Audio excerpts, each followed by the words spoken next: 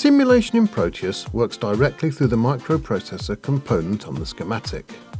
You can place and wire up analog or digital circuitry and then simulate the interaction between your firmware and the rest of the system.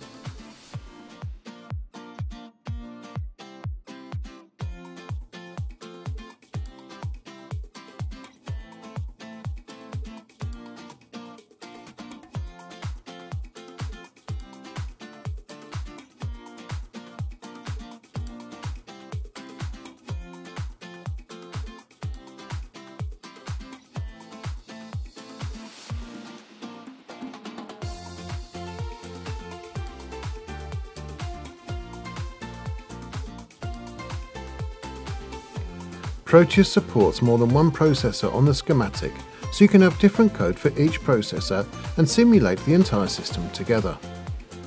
This is really useful for master-slave protocol testing, for example.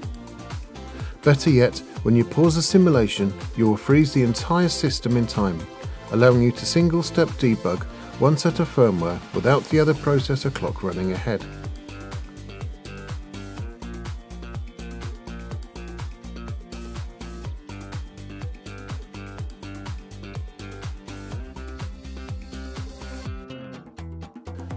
The diagnostic measuring system in Proteus provides detailed text reporting of activity and system interaction during simulation. You can specify which onboard peripheral of the MCU you want to monitor and also monitor external peripherals such as memory devices, LCD displays or brushless motors.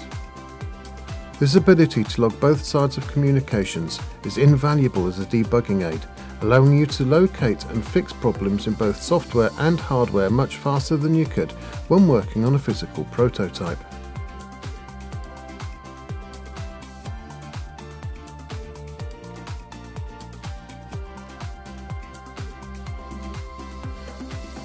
Active pop-ups bring relevant parts of the virtual hardware into the debugging environment.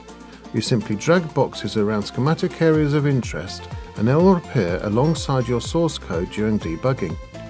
You can even interact with the active pop-ups to provide circuit stimulus during a debugging session.